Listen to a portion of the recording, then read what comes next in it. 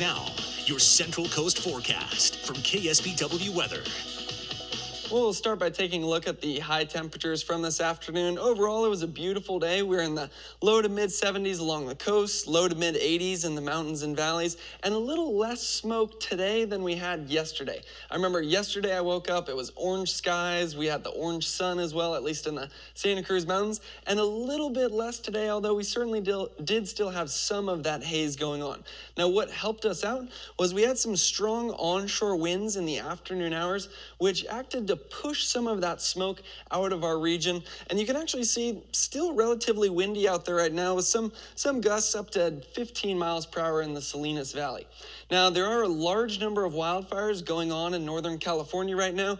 We've talked about these throughout the show, but we'll just go over them one more time with the fire perimeter map. We have the Dixie Fire, which is now the second largest wildfire in the history of California. And unfortunately, 627 structures have now been destroyed with that one, with more information coming back every day from those current damage assessment teams. Now, you also see a number of these other fires. We have the McFarland Fire, the Monument Fire, the River Complex Fire, and the Antelope Fire. And all of these have been kicking up a lot of smoke the past couple of days, which is probably why you've seen some of that in your area. Why we weren't seeing that before was because we mostly had southerly winds blowing that smoke up into Oregon, but we had one system that brought some northerly winds that pushed that smoke down into us. But like I said, we had better conditions today because of those strong onshore winds. Now, when it comes to the Dixie Fire, this is an active story that is going on as of right now. This hot spot right here with that yellow and red color right there, that shows the satellite imagery of a hot spot being picked up where the Dixie Fire is currently seeing some extreme fire behavior. And the reason this is such a big story right now is because of the large amount of structures on the east shore of Lake ALMANOR and the structures in the Westwood area.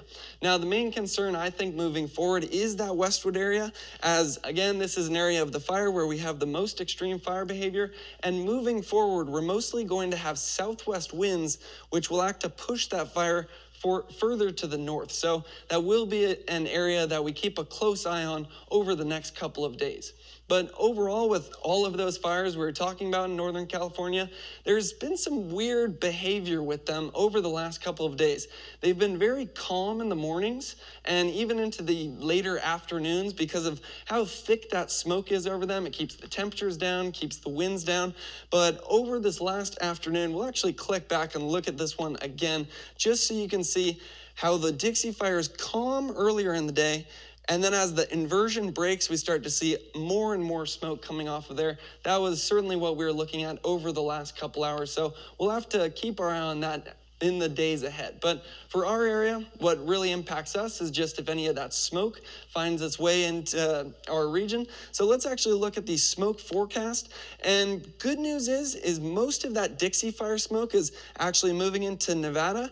But the smoke we are getting seems to be coming from the McFarland and Monument Fires as it's pushed down the coast. And it looks like by about 3 p.m. tomorrow, we do still have some of that smoke over the Santa Cruz Mountains, although on the coast, once again, those onshore winds act to push it out. So we can actually look at what that's going to look like. Right now, we have that marine layer filling in. Little mist and drizzle out there right now. I had the windshield wipers on driving to dinner.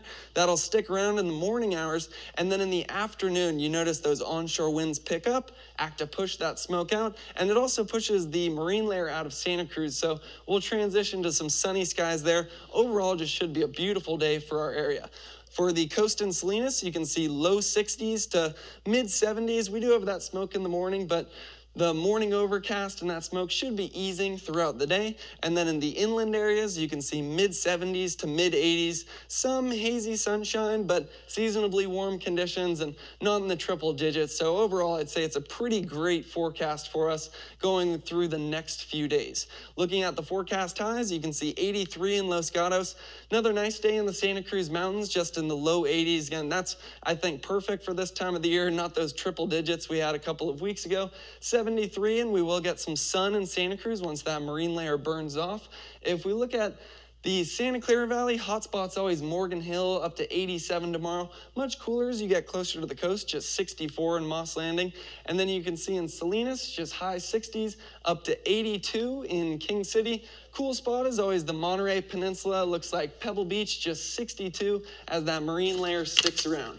Looking at the 8-day forecast, we do have a warm-up coming in Thursday and Friday for the coast. Same story for the inland areas, getting actually back up to the low to mid-90s Thursday and Friday. That looks like my type of temperature right there, 95 degrees. Yeah, it looks like a pretty nice forecast coming up. All right, thanks, Holt. Sports coming up next. Don't go anywhere.